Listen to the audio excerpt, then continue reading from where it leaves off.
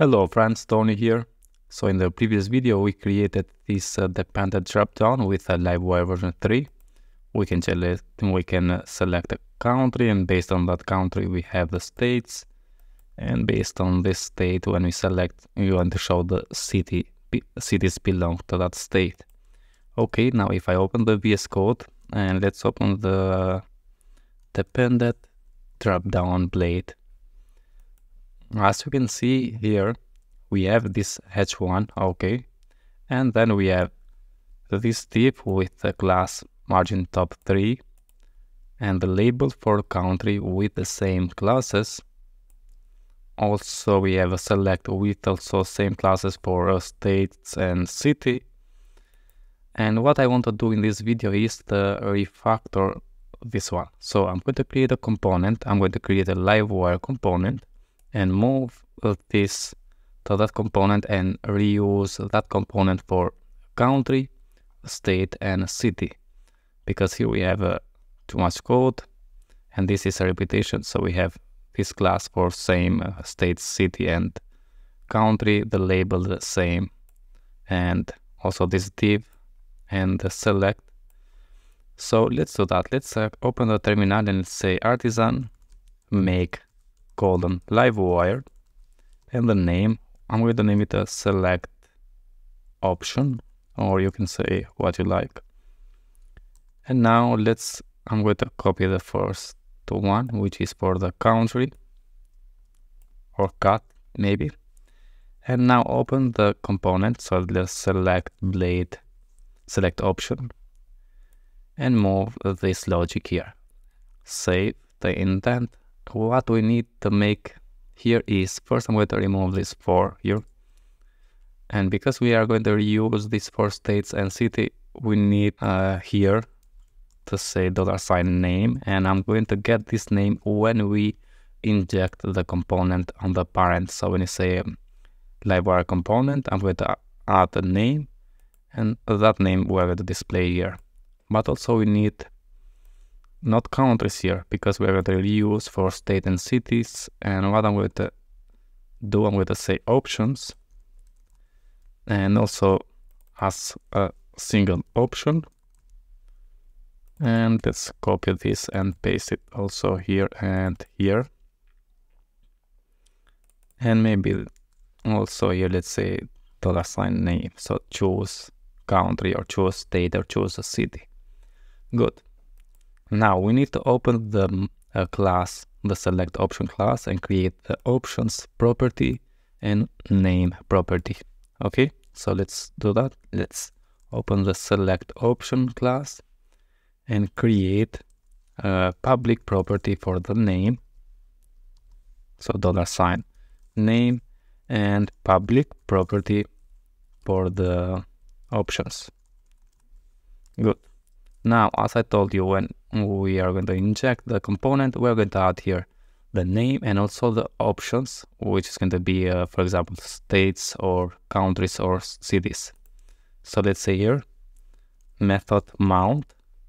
So when we mount this component, we're going to receive the name and also the options.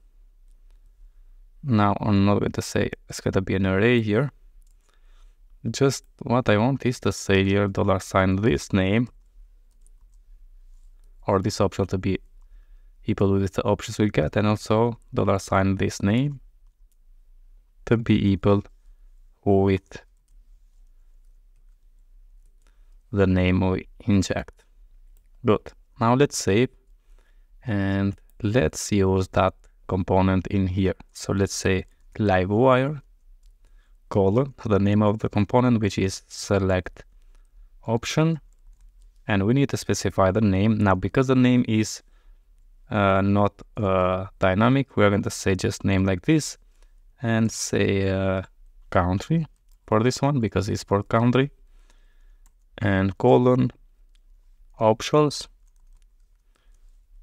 and say $countries. And let's close this, self-close, save and come here and refresh. Yeah, we can see we have this choose country, but if we choose a country and it's not going to show the states because on the select option, we say select country, but we don't have this selected country in the select option here. And if you go to Livewire documentation nesting components, we can see here we have binding to child, and maybe let's zoom it a little bit. So binding the child data using a wire model. Let's click here, and I'm going to scroll down. So here we have a to-do list, and then in that to-do list blade, we inject the to-do input, and we say a wire model to-do, okay? And then in the to-do class, we created a public value property, and we make this model label. We added a model label attribute, and then in the blade of this component, we say wire model value. This value now is going to represent the wire model to do in the parent. Okay, so let's show you in this one, because here we use this wire model live selected country. I'm going to copy this, and here when we inject, we are going to say wire model the selected country, save. Then in the class of this child component, we are going to create, and let me just copy from here. So I'm going to copy this and paste it here. We need to import the model label attribute from the Livewire attributes model label, and now this value is going to be in here, which is going to represent, so this value is going to represent the selected country. And this value we are going to use also for the states, selected state. Okay, but let's see now if it's going to work or not. So if I come here and refresh, and let's choose a country, nothing is going to change, because here we need to say .live. And now if I refresh, choose a country, now it's going to show the state. Very good. So we injected the component, we specified the country name and options, which is countries, and also we added the wire model live selected country. Okay, so here we have a select wire model live selected state, and we have states here, options, and here we have the name state. Okay, so let's use now this one also for the states. I'm going to copy this and replace this code with this one. Change the name from country to be a state. Options now is going to be states, and wire model live is going to be selected state. Okay, and we're okay because here we named the value, and here also we say value. Now if I come here and refresh, choose a country, and here we have a state, and yeah, we have cities belong to this state. Now what if I choose United Kingdom? So let's scroll down, or United States, but I'm going to choose United Kingdom, and let's choose, for example, London. Okay, so we have this city. Why we have this city? Because if I choose something else, so let's say, for example, Manchester, we have this one as well. It's not going to update the cities. And why is that? Also, if I change here to United States, we have the United Kingdom states. Okay, so if I choose a country to United States, and the states is going to be, and why is that? Because here, when we update the selected country, we render this component, but we pass the component the options as states here. So let me just demonstrate to you. I'm going to say here or just dump, not dump $states. Okay, let's save from here and refresh. Albania here, and here we have the dump of states, and we can see we have name of the state, which is Berat, and with country ID and ID and so on.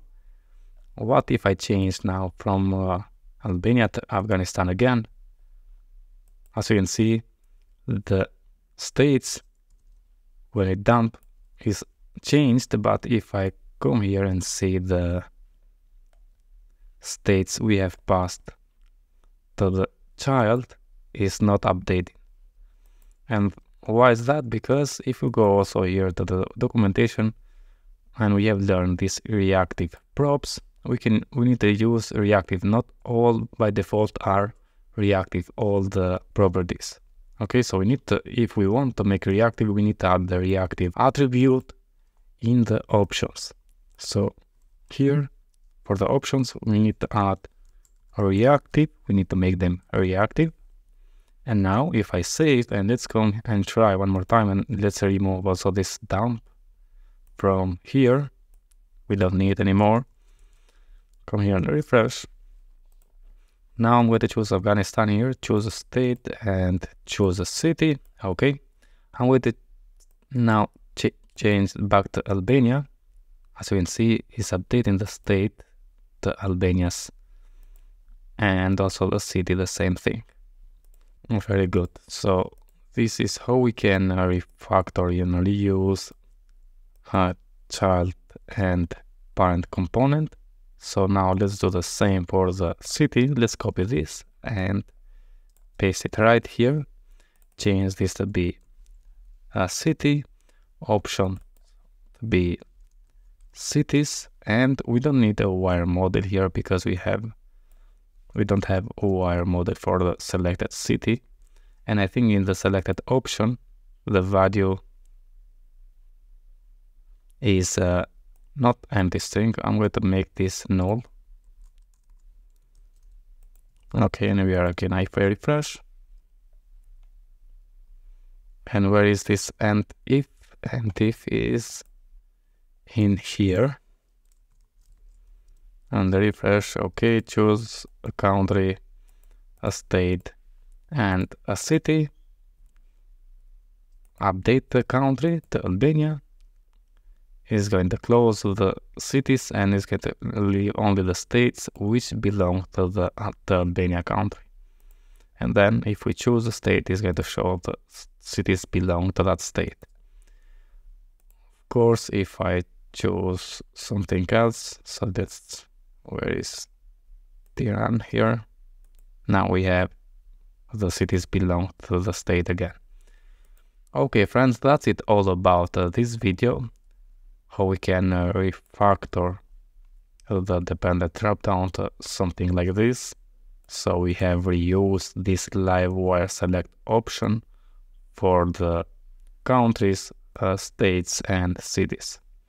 And here we don't add the wire model, so we learn also how we can use how we can add a wire model in the child component. And one more thing with Laravel latest 10.34, I think. Here, just to be sure that these options are instances of country, state, and cities, we can say $this options ensure. Okay, so ensure is the instance of a country class, or a state class, or a city class. Okay, now if I come here and refresh, choose, everything works. But if I remove this from city, this city class, and when we select a city, that is going to be instance of city class, but here we don't add that. what is going to throw an error. So let's show you. Let's choose Albania, Berat, and now we have a collection should only include country or state items, but city item found. Okay, so we have city again back in place and refresh, and now if we choose everything what we want, and we are sure that the options is either countries or states or cities. Good friends, that's it all about this video. I hope you enjoy, and don't forget, if you like such a videos, subscribe to my channel, like the video, share with your friends, and see you on the next one. All the best.